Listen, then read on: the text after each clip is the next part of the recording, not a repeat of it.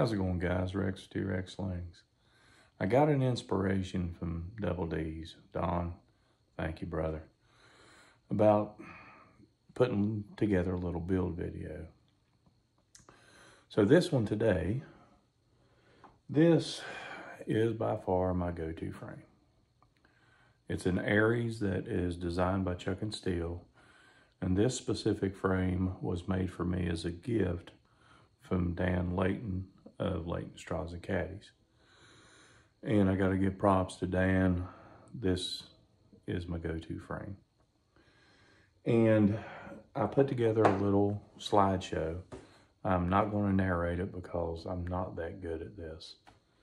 But D's give me an inspiration to where I want to show you guys the process I go through. And by no means am I any type of a builder. I started doing this to make gifts for people that has sent me things and gave me things. And I want to give back to the community. So I wanted to start making frames and giving them to people that they may not have the money, or they seem really interested in it, but there's a lot to it other than just a frame. There's bands, there's the band jig to tie the pouch, there's a lot to learn. So I started making frames and making them into tube shooters with a wave attachment. And I gave a buddy of mine up the street, I gave him one. I made an Aries frame, made a tube shooter, and banded it up for him, gave him a handful of clay, and I'm like, here you go. He's always seemed really interested in slingshots, watches my videos, and I just want to give back to the community and try to get more people into this. So I put together this little slideshow of a build of an Aries. Now, what I did is I bought a core from OmegaSlingsUSA.com. They have anything and everything you can possibly need to get into this hobby, which by the turnouts of the tournaments, it's becoming a sport. But I got an Aries core and I made it into a slingshot. And you can do all of this yourself as well. I call it, I have an idea. And what works for some people may not work for others. Whenever I was at ECSTs, a gentleman by the name of Ethan Martin, everybody knows him as Tennessee Slinging on YouTube, he actually taught me how to shoot a pickle fork. And since then, I realized that it's not as scary as it seems. It's just a different style of shooting. And you got to make your mind work and think about how you're shooting, because if not, you're going to blow the end of the slingshot out, or you're going to hit your thumb or your hand. So there's a little bit of safety involved. That's the reason why I never tried it. I was always scared of it. But I come up with my own design. I mean, it's a fork, but I call it my design because it's what fits my hand. And I went through probably 2 or 3 builds that I've done to get it the way I like it. So once you get your idea, you can put it down on paper. Just simple, make you a straight line vertically, make a straight line horizontally, and then go from there. And I come up with this. This is the template that I made that I make more from, and this is my pickle fork. Now, on my original one that I come up with, I called it the TRX. This one I call the TRX PFS. And I come up with that one just by shooting. As you get into the hobby, you'll buy frames. It's a rabbit hole. You're going to buy frames. And shooting different frames and different style of frames, I come up with one that I kind of like. It fits me. And if you ever decide to build one, you can grind on it, you can change it, And if it gets to where you don't like it, you throw it in the trash and make another one. I use them as fire starters. They make real good fire starters. But I come up with my latest one that I've done, and I made a template for so I could reproduce it, is this one. And the little video that I'm going to put together is basically a slideshow showing each little step that I take.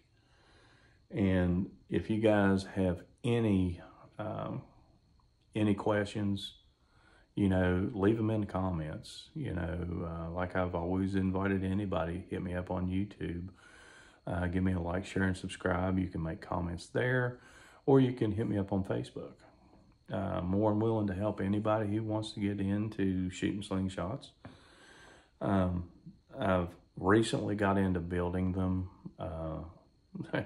My quality is nowhere near where it needs to be, but I think it's the early stage of me making slingshots, and I give them as gifts, and I want to make them as a gift for people that's helped me along. And so with that being said, I hope you guys enjoy this little slideshow. I hope it will make you want to try to make one. You know, you can always go out and cut a tree fork, get it to the right, the distance, tip to tip, whether it be 90 millimeter, 85. I mean, who knows? It's all on you as a shooter to find out what works for you. What works for me may not work for somebody else. You know, the designs that people come up with, some of them are crazy. So don't limit yourself to making somebody else's exact frame.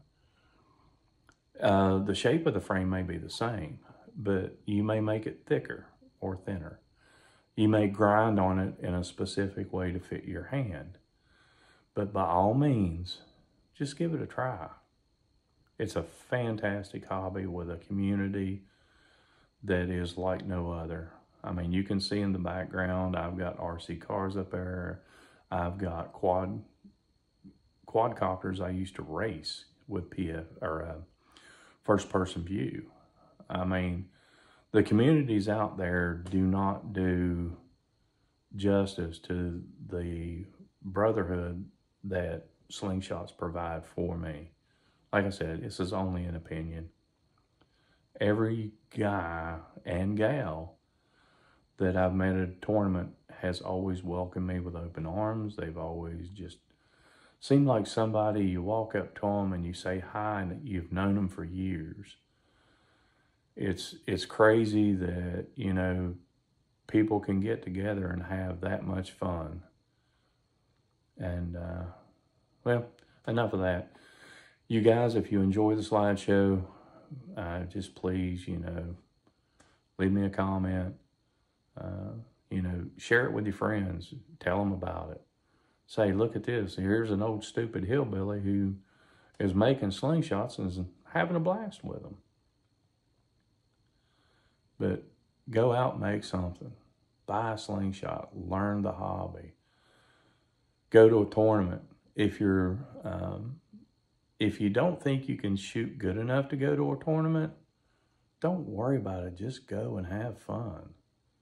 You can show up at a tournament and just hang around and talk with people and learn from them.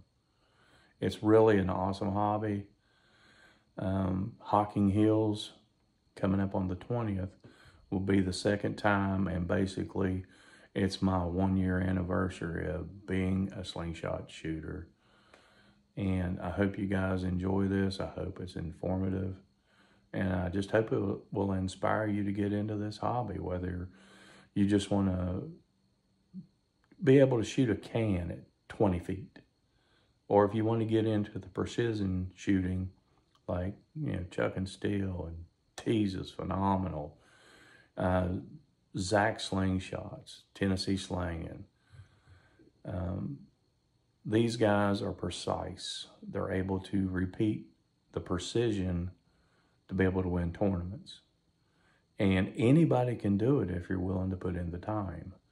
And by all means, just string up a can, see how many shots it takes to cut it in half. It really and truly is a good hobby. Yep, on to the slideshow. Peace.